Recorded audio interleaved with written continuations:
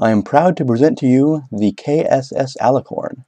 This is, in my opinion, the most impressive thing I've ever built in this game. It's a complete spaceship. Once it's in orbit, it never leaves. It just ferries Kerbals and supplies to and from the moon, and actually anywhere else I want it to. This is enough rocket that it'll get to many other places. I could probably get this to Duna, to Eve. Don't know that I'd want to take it to Jewel, that's a long way home, but this is a very useful thing. It also will work as a communications station, a network hub, really. It only has a local and a medium-range antenna, but it will serve me for when I'm trying to land the robot lander on the far side of the moon or something like that. Let's launch this.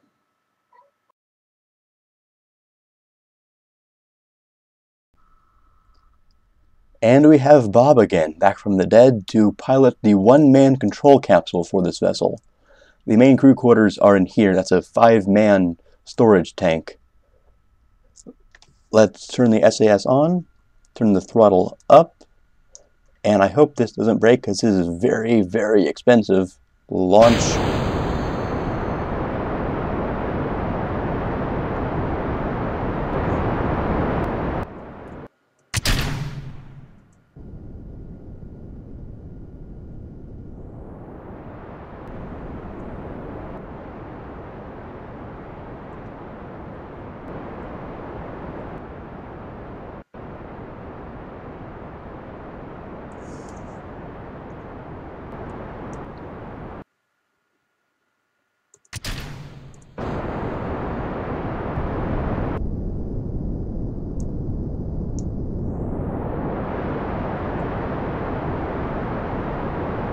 And one absolutely nominal orbital insertion later, we have a very nice orbit, 150 by 150 variance of 0.3 kilometers.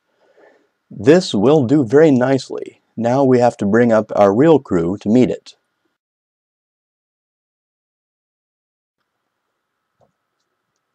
Want to see something that's just plain creepy? Here's Bob in the KSS Alicorn orbiting Kerbal. But here, let's see if I can find it. Where did KSC go? Bear with me one moment, this is really cool. There we are. Star Swirl 2 on the launch pad with Bob Kerbal piloting. I think I might have a Bob Kerbal clone factory somewhere, and I ain't even mad. I am gonna just send up as many Bob Kerbals as I can, put them all together in one place, and have a big Bob party. To that end, let's launch. Go.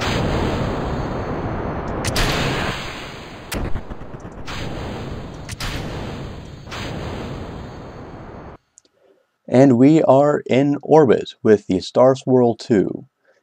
Our orbit almost completely matches the orbit of Alicorn. This will let us rendezvous with it fairly easily. I'm going to be doing the actual rendezvous with the Alicorn instead of with the Star Swirl because the Alicorn has a much better flight computer. It'll show me a bunch of rendezvous information that I would really like to have. So let's switch over to Alicorn. Is right over here. And loading, loading, loading, loading, loading, loading, loading, loading, loaded. Aha. Rendezvous, vessels, Star Swirl 2. I'll be right back because this can get kind of tedious. Alright, I'm about as close to Star Swirl 2 as I can manage, so let's begin the transfer. Let's switch over to the Star Swirl. Wait, are we close enough to... Yes, we are. We can just directly switch. And I've lost a guy. I don't know where, but for some reason... Okay, I'm guessing the game finally noticed there were 2 Bob Kerbals in the same place at the same time, and one of them vanished. Anyways, let's just EVA... Who we got here? Ken Top Kerbal, and see if we can't get him over to the Alicorn.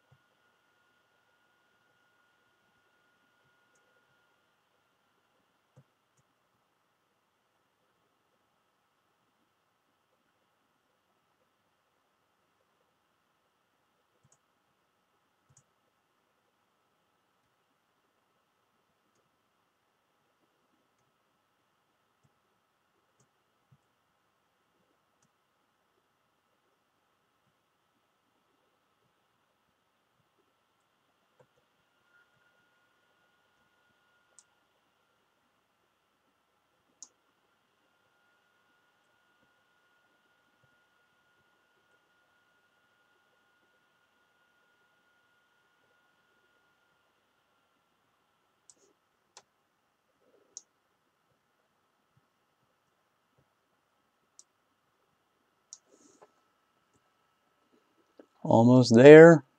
Almost there. Brake, brake, brake, brake, brake, brake, brake. And up. And let's see if we can't dock with that passenger bay. Back up, back up. Up, no, up. I want to go up and back a bit. Left, right, up, right, down, forward, and shake it all about. And there we are. Oh, that's always fun. Let's just get him in. And yeah, Ken Top's in there. So let's switch over. Get Deswig out. Star Swirl 2 will just stay in orbit waiting for this crew to get back to Kerbin. It'll be the vehicle that gets them back in. Wait, oh dang it, I forgot a step. We need to get this going, transfer almost all the remaining fuel left on this vessel to the Alicorn so we can get to the place we go. We didn't use much off the Alicorn, but we might as well top it off. And Bob, what the hell? I mean, really, just what? I don't even. Anyways, I'll just get this guy back over there. See you when I get there. Okay, on my way over here, Alicorn teleported 3 times by hundreds of meters. So I don't know what's going on there. And oh, don't bang your head, guy. Up, down, down, right. Get in there.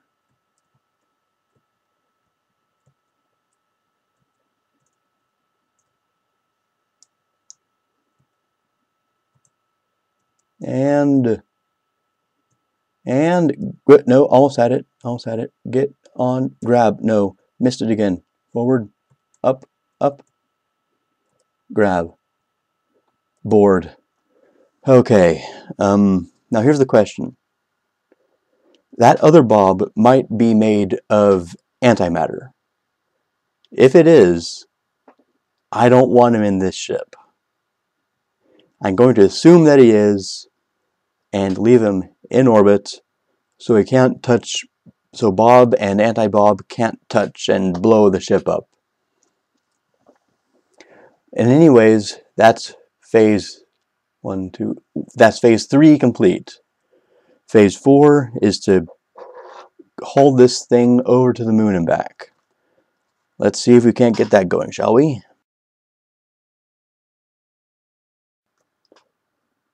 Alright, the moon is rising. We are nearing our injection point. And why does it seem like more than half of all the things that happen on the half of the planet that's dark right now?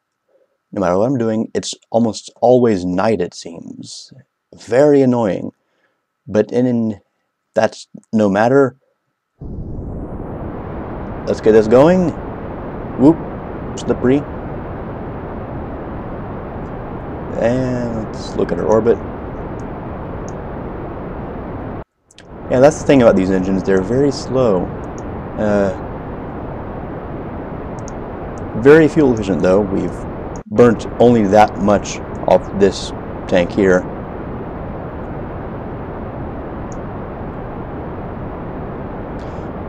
Be right back, folks.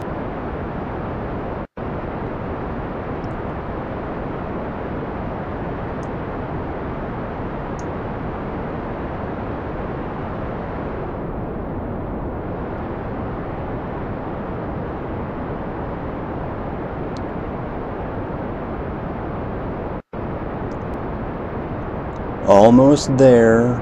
Almost. Start to throttle down. Down a bit more. Let's see what we got. Okay, starting to get something. 929. Let's bring that in pretty close.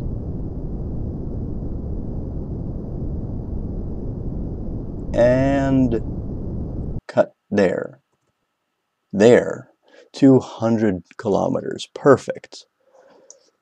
Next step, enter Munar orbit. See you there.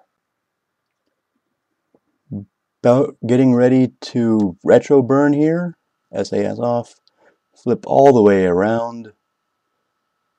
And I don't even know what those pink circles mean. I mean, they used to point at the Kerbal Space Center, but when you're in orbit around something else, what do they do even? I don't know. Things and stuff, most likely. Okay, hold that.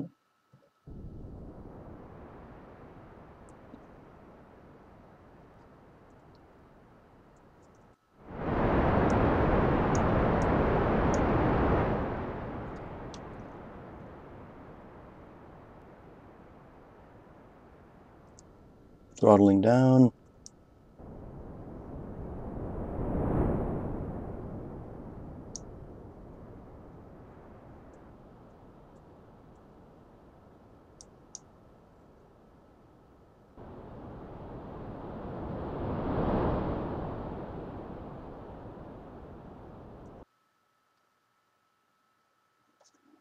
Okay, that's not a perfect orbit, but it's pretty good. This is just a survey run, so we're here to take a look at the moon, look for potential landing sites, spots of interest, that sort of thing. That's probably enough for today. I'll do the rest of this program another time. For now, there's a lot of editing to be done.